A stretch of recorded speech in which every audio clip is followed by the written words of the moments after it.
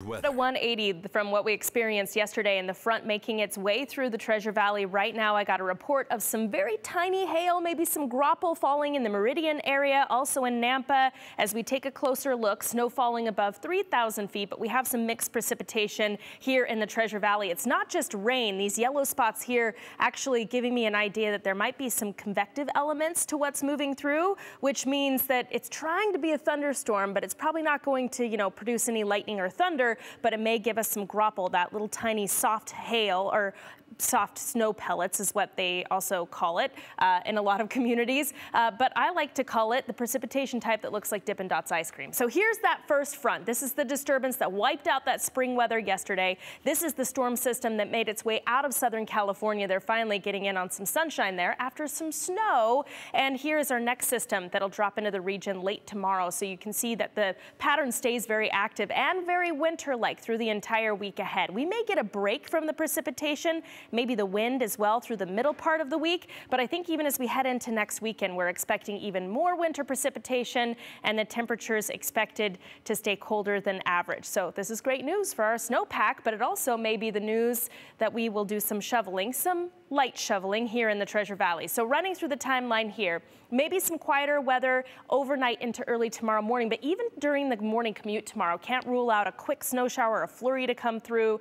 That remains the case through the day. We get some times of sun, but we also might get some times of snow up through the mountain areas. More scattered snow showers will become more widespread into the evening hours and continue overnight Monday into Tuesday, and it just keeps going from there. It's the type of forecast we really have to keep a close eye on, not just day to day, but morning to night, because Idaho weather, you wait 5 minutes and it could certainly change. So the snow potential, I do think that some of these numbers you're seeing here in the central part of the state are probably pretty high, but this gives you a good idea of where we're predicting snow to be through the end of day on Tuesday, maybe a coating up to an inch in parts of the Treasure Valley. Then you get up through our mountain areas, 3 to 5 inches, maybe a little closer to 6 to 7 up through some of our ski areas. They already picked up some good snow through the overnight hours and through the day today. The 7-day forecast for the mountain areas have taken out your percentages here. Let's just talk about how much snow we predict. Now, it's tricky to say we expect this much snow when we're talking a week away, but still, it's going to add up. Just to give you an idea